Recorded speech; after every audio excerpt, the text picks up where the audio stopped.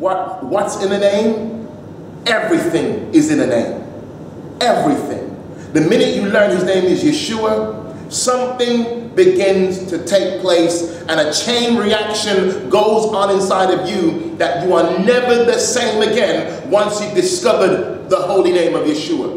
Your whole life and outlook and understanding and comprehension of the word changes. You realize now that the necessity to understand the Bible from its Hebraic perspective becomes absolutely essential in order for you to comprehend the words of the emissaries and the prophets. If you do not understand them from the Hebraic perspective, my dear brother and friend, sister, you are completely missing it.